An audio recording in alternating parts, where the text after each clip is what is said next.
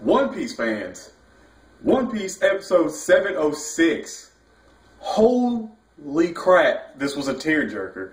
Like, Corazon, you didn't just get murdered. Like, that was brutal.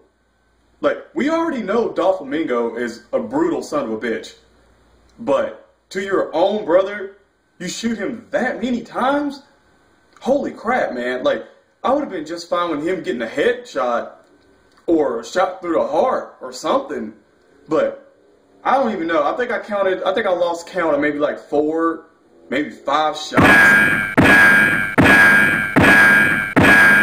That's a lot. And he didn't just die automatically. I mean, he literally sat there and told himself that he wasn't going to die so Law could get away. Law. You've been through so much, man. Like, a disease is supposed to kill you. Your whole family dies from it, and village. And you're in a dark place, and you finally meet somebody that's literally going to show you love and affection, and they're murdered by their own brother. Like, yes, Corazon was a Navy soldier, but I mean, still your brother. Like, he lied to him about, not being able to talk. But come on, man, Doflamingo, oh my goodness.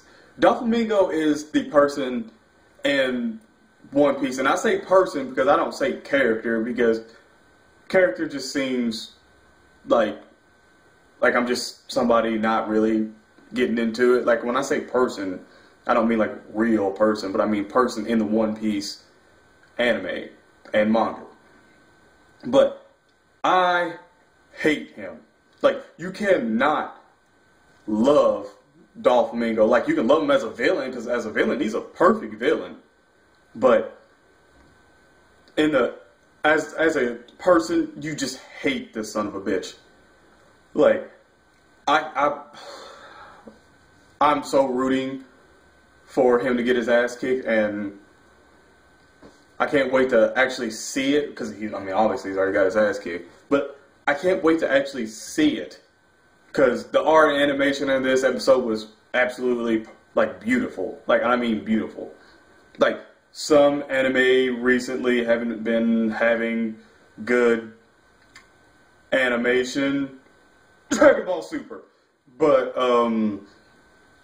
this episode was like it was really good. Like, it was tearjerker, it was kind of sad. There wasn't a lot of action. Like, there was times where they were literally like beating the crap out of Corazon, and I mean the Don, Hexio family shit. Like, they were just whooping his ass, and like, it was just like, come on. Like, you see him already hurt so much, and they're like, at one point, G's like, stop kicking him, that's too much. We'll wait for Young Master to get here. And here comes Doflamingo coming in, walking all fucking slow and shit. Like, Doflamingo. Come on, man. Come on.